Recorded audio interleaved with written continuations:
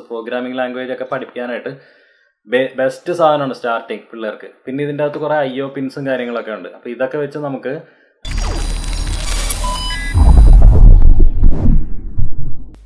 Hi guys, അഴിച്ചുകൊണ്ട പുതിയൊരു എപ്പിസോഡിലേക്ക് എല്ലാവർക്കും സ്വാഗതം.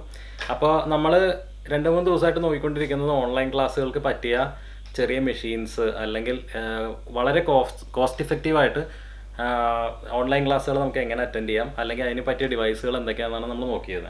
അപ്പോൾ നമ്മൾ ഫസ്റ്റ് ഓഫ് ഓൾ ഒരു PC റിപ്പയർ ചെയ്യാൻ നോക്കി. PC 10-15 കൊല്ലം പഴക്കമുള്ള PC ആയിരുന്നു. നമുക്കത് റിപ്പയർ ചെയ്യാൻ പറ്റാത്തൊരു അവസ്ഥ വന്നിരുന്നു, കാര്യം അത്ര പഴകിയ ബോർഡായതുകൊണ്ട്. അപ്പോൾ പിന്നീട് നമ്മൾ ചെയ്തതാണ് നമ്മൾ റാസ്ബെറി പൈ എന്ന് പറഞ്ഞു. അപ്പം ഈ റാസ്ബെറി പൈ കണ്ടു കഴിഞ്ഞപ്പോഴത്തേക്കും പലരും ചോദിച്ചു വന്ന ഒരു കാര്യം എന്താണെന്ന് വെച്ച് കഴിഞ്ഞാൽ, എന്തുകൊണ്ട് റാസ്ബെറി പൈ? നിങ്ങൾക്ക് ഇതേമാതിരത്തെ ഒരു ആൻഡ്രോയിഡ് ബോക്സ് യൂസ് ചെയ്താൽ പോരെ, അതല്ല ഇതിനേലും കോസ്റ്റ് ഇഫക്റ്റീവ് എന്നൊക്കെയുള്ള ചോദ്യങ്ങൾ വന്നായിരുന്നു. അപ്പം അതിൻ്റെ ഒരു ഞാൻ അറിഞ്ഞുകൊണ്ട് തന്നെയാണ്, എൻ്റെ അടുത്ത് ആൻഡ്രോയിഡ് ബോക്സ് ഉണ്ട്, അതേമാതിരി ബാക്കിലിരിക്കുന്ന TVയും നിങ്ങൾ കാണുന്ന TV ആൻഡ്രോയിഡ് TV ആണ്. എന്നിട്ട് ഞാൻ ആൻഡ്രോയിഡിനെ അവോയ്ഡ് ചെയ്ത് ഇത് റാസ്ബെറി പൈ പറഞ്ഞത് എന്തുകൊണ്ടാണെന്നുള്ളതിൻ്റെ ഒരു എക്സ്പ്ലനേഷനും പിന്നെ നിങ്ങൾക്ക് ജസ്റ്റ് തുറന്ന് കാണിച്ചു തരാനും വേണ്ടിയിട്ടാണ് നമ്മളിങ്ങനൊരു വീഡിയോ ചെയ്യുന്നത്. അപ്പോൾ ഗൈസ്, നിങ്ങൾ ആദ്യമായിട്ടാണ് ഈ ചാനൽ കാണുന്നതെങ്കിൽ ദയവായി സബ്സ്ക്രൈബ് ചെയ്യുക. സബ്സ്ക്രൈബ് ബട്ടൻ്റെ തൊട്ടടുത്തുള്ള ബെല്ലൈക്കണും കൂടെ എനേബിൾ ചെയ്ത് അത് ഓൾ ഇട്ട് കഴിഞ്ഞാൽ ഞാൻ വീഡിയോസ് ഇടുമ്പോൾ അപ്പോൾ തന്നെ നോട്ടിഫിക്കേഷൻ നിങ്ങൾക്ക് മൊബൈലിൽ ലഭിക്കുന്നതായിരിക്കും. അതായത് ഫേസ്ബുക്കിലും ഇൻസ്റ്റാഗ്രാമിലും ഫോളോ ചെയ്യാതെ പോലെ, കാരണം നമ്മൾ നിങ്ങളായിട്ട് ഇൻട്രാക്ട് ചെയ്യുന്നത് മെയിനായിട്ട് ഫേസ്ബുക്കിലും ഇൻസ്റ്റാഗ്രാമിലും കൂടെയാണ്. പിന്നെ എന്തായാലും ഒന്ന് സബ്സ്ക്രൈബ് ചെയ്തേക്കും, കാര്യം നമ്മൾ അനാവശ്യമായിട്ട് വീഡിയോ ഒന്നും ഇടാറില്ല. എന്തെങ്കിലുമൊക്കെ ആയിട്ട് നിങ്ങൾക്ക് ഉപകാരപ്രദം ആവുന്ന വീഡിയോസ് മാത്രമേ നമ്മളങ്ങനെ ഇടാറുള്ളൂ.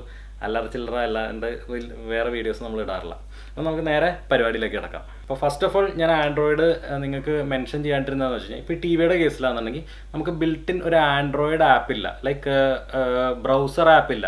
ഇപ്പം ഫോണിലാണെന്നുണ്ടെങ്കിൽ നിങ്ങൾക്ക് ക്രോം വർക്ക് ചെയ്യും, പക്ഷേ TVയിൽ ക്രോം വർക്ക് ചെയ്യില്ല. അത് ഒന്നാമത്തെ ഒരു ലിമിറ്റേഷനാണ്. പിന്നെ വരുന്നത് രണ്ടാമത്തെ കേസ്, ആൻഡ്രോയിഡിനെ തള്ളിക്കളയാനുള്ളൊരു കാരണം എന്താണെന്ന് വെച്ച് കഴിഞ്ഞാൽ, ഈ ഒരു ആൻഡ്രോയിഡ് ബോക്സ് ഇതിൻ്റെ പേരാണ് MXR Pro എന്നുള്ളത്. അപ്പോൾ ഇത് ഞാൻ ഓൾമോസ്റ്റ് ഒരു 2016 ഒരു 6000 രൂപ കൊടുത്തിട്ട് ഞാൻ മേടിച്ചതാണിത്. അപ്പം ഇത് വളരെ നല്ലൊരു ബോക്സ് ആണെന്നും പറയാൻ നിവൃത്തിയില്ല, എന്നാൽ തീരെ കൊള്ളില്ലാത്ത ബോക്സ് ആണെന്നും പറയാൻ നിവൃത്തിയില്ല.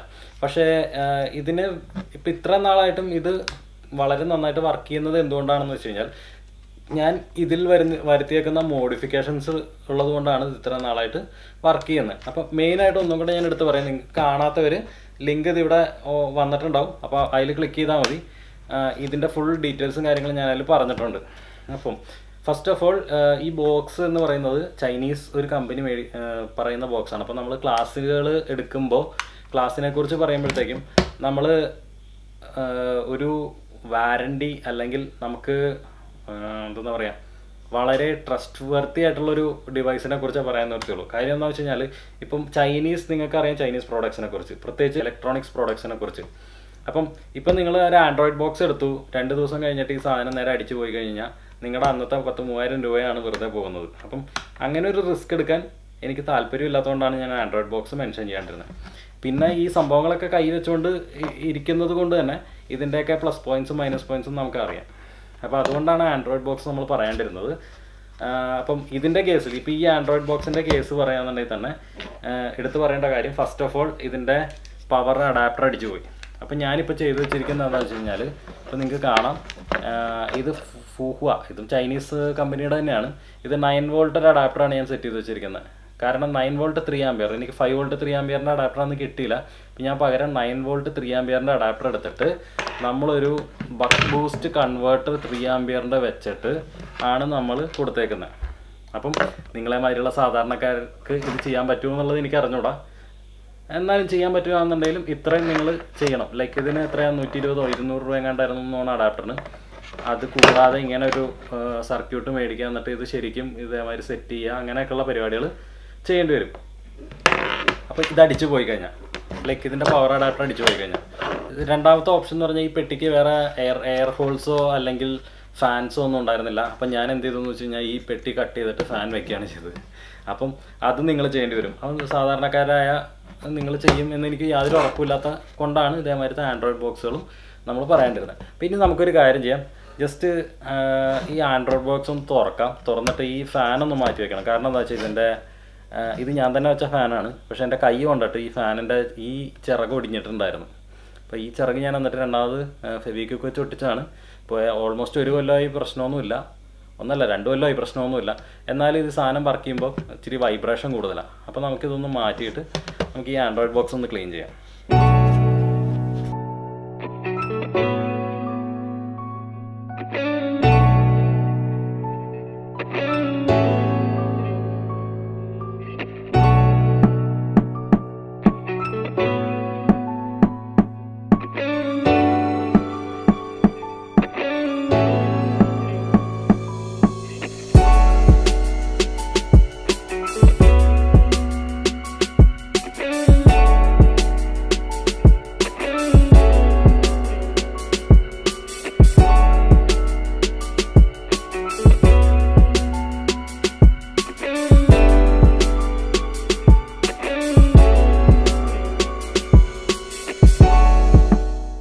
നിങ്ങൾക്ക് ഹാർഡ്വെയറിനോട് താല്പര്യമുള്ളവർക്ക് വേണ്ടിയിട്ട് നമ്മൾ ജസ്റ്റ് ഇതിൻ്റെ കമ്പോണൻസ് എന്തൊക്കെയാണെന്ന് എടുത്ത് പറഞ്ഞുതരാം.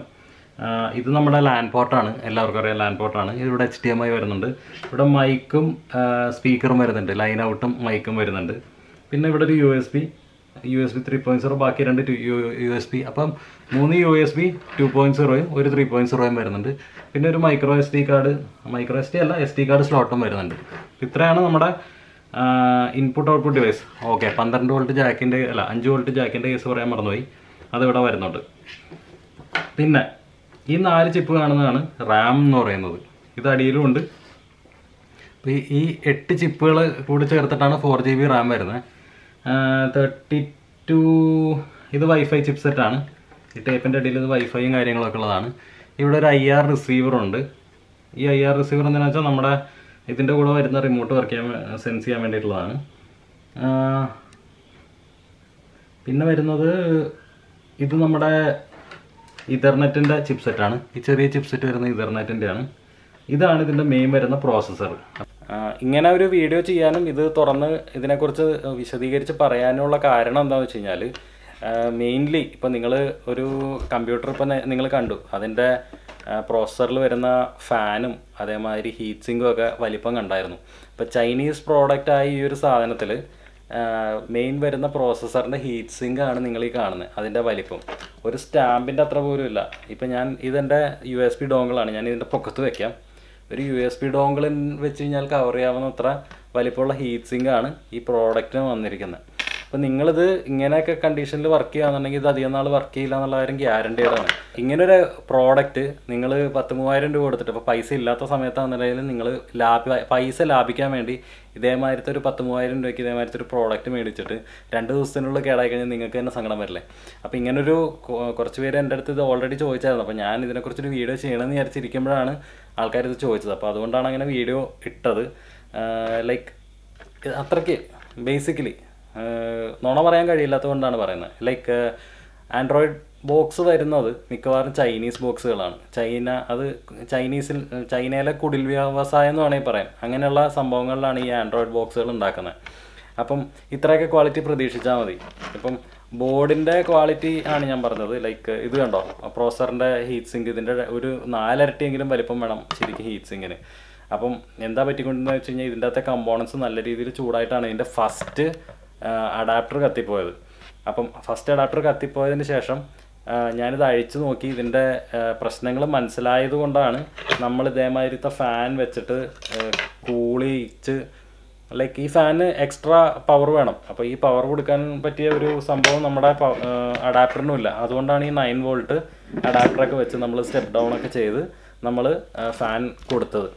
അപ്പം ഇത് വെറുതെ പറഞ്ഞു കഴിഞ്ഞാൽ നിങ്ങൾക്ക് മനസ്സിലാവില്ല. അതുകൊണ്ടാണ് ഇങ്ങനൊരു ബോക്സ് അഴിച്ചിട്ട് നമ്മൾ കാര്യമായിട്ട് നിങ്ങളെ കാണിച്ചു തരാൻ വേണ്ടി തന്നെയായിട്ട് ഇത് അഴിച്ചത്, അതിന് വേണ്ടിയിട്ടാണ്.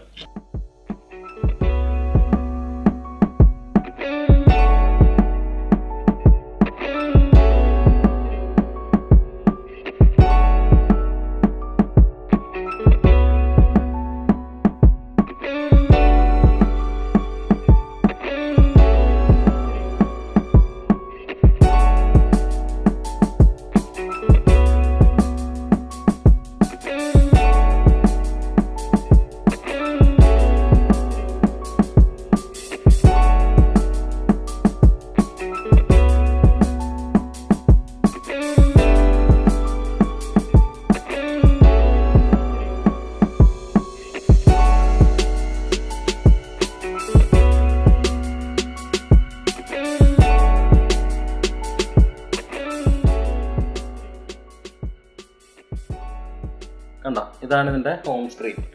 അപ്പോൾ ഇത് വെച്ചിപ്പോൾ നിങ്ങൾക്ക് ശരിക്കും ക്ലാസ് അറ്റൻഡ് ചെയ്യണമെങ്കിൽ അറ്റൻഡ് ചെയ്യാം, പ്രശ്നമൊന്നുമില്ല. പക്ഷേ എൻ്റെ മെയിൻ കൺസേൺ എന്ന് പറയുന്നത് ഈ ഒരു ഡിവൈസിൻ്റെ ലോങ്ജെവിറ്റിയാണ്. പിന്നെ കമ്പാരിസൺ നമ്മൾ പറയുമ്പോഴത്തേക്കും രണ്ട് സൈഡും പറയണമല്ലോ. ഞാൻ റാസ്ബെറി പൈ എന്തുകൊണ്ട് നിങ്ങളുടെ അടുത്ത് പ്രൊമോട്ട് ചെയ്തു, അല്ലെങ്കിൽ റാസ്ബെറി പൈ ഉപയോഗിച്ച് കഴിഞ്ഞാൽ എന്തുകൊണ്ടാണ് നല്ലത് എന്ന് പറഞ്ഞാൽ എന്താണെന്ന് വെച്ച് കഴിഞ്ഞാൽ, ഈ റാസ്ബെറി പൈ വേറൊരു മെഷീൻ മാത്രമല്ല. ഇത് ശരിക്കും നിങ്ങൾക്ക് പഠിച്ചു വരുന്ന പിള്ളേർക്ക് ഇപ്പോൾ സി പഠിക്കാനുള്ളൊരു ഓപ്പർച്യൂണിറ്റിയും കൂടെയാണ്. C++ പ്രോഗ്രാമിംഗ് ലാംഗ്വേജ് ഒക്കെ പഠിക്കാനായിട്ട് ബെസ്റ്റ് സാധനമാണ് സ്റ്റാർട്ടിങ് പിള്ളേർക്ക്. പിന്നെ ഇതിൻ്റെ അകത്ത് കുറേ IO പിൻസും കാര്യങ്ങളൊക്കെ ഉണ്ട്. അപ്പോൾ ഇതൊക്കെ വെച്ച് നമുക്ക് ഇലക്ട്രോണിക്സ് പഠിച്ചു തുടങ്ങുന്നവർക്കും വളരെ നല്ലൊരു ഇതാണ്. അപ്പം ഈ പിള്ളേർ പഠിച്ച് വരുമ്പോഴത്തേക്കും ഇപ്പം ഇച്ചിരി ഹയർ ക്ലാസ്, ഇപ്പോൾ 8-8 ക്ലാസ്സിലൊക്കെ പഠിക്കുന്ന പിള്ളേരൊക്കെ ആണെന്നുണ്ടെങ്കിൽ ഇലക്ട്രോണിക്സിനോട് അന്നേരം താല്പര്യം ഉണ്ടെന്നുണ്ടെങ്കിൽ അവർക്ക് ചെയ്തു നോക്കാൻ പറ്റുന്ന കാര്യങ്ങൾ നിങ്ങൾക്ക് റാസ്ബെറി പൈയിൽ വെച്ച് ചെയ്യാൻ പറ്റും. നേരെ മറിച്ച് ഇതിൻ്റെ അകത്ത് നമുക്ക് അതൊന്നും ചെയ്യാൻ നിവൃത്തിയില്ല. അപ്പോൾ അതൊക്കെ കൊണ്ട് മാത്രമാണ് നമ്മൾ റാസ്ബെറി പൈ പൊക്കി പറഞ്ഞത്, അതല്ലാതെ വേറെ ഒന്നുമല്ല. അപ്പോൾ ഗൈസ്, ഇത്രയുള്ള ഇന്നത്തെ വീഡിയോ നിങ്ങൾക്ക് ഇഷ്ടമായി കാണുമെന്ന് പ്രതീക്ഷിക്കുന്നു. ഇഷ്ടമായെങ്കിൽ തീർച്ചയായും ലൈക്ക് ബട്ടൺ അടിക്കുക, അതിന് ഫ്രണ്ട്സുമായിട്ടൊന്ന് ഷെയർ ചെയ്ത് വിടുക. ഇതുവരെ എൻ്റെ ചാനൽ സബ്സ്ക്രൈബ് ചെയ്തിട്ടില്ലെങ്കിൽ ദയവായി സബ്സ്ക്രൈബ് ചെയ്യുക. സബ്സ്ക്രൈബ് ബട്ടൻ്റെ തൊട്ടടുത്തുള്ള ബെല്ലൈക്കണും കൂടെ എനേബിൾ ചെയ്ത് അത് ഓളിൽ ഇട്ട് കഴിഞ്ഞാൽ ഞാൻ വീഡിയോസ് ഇടുമ്പോൾ അപ്പോൾ തന്നെ നോട്ടിഫിക്കേഷൻ നിങ്ങൾക്ക് മൊബൈലിൽ ലഭിക്കുന്നതായിരിക്കും. അപ്പം അടുത്തൊരു വീഡിയോയിൽ കാണുന്നവരെ ബൈ ബൈ.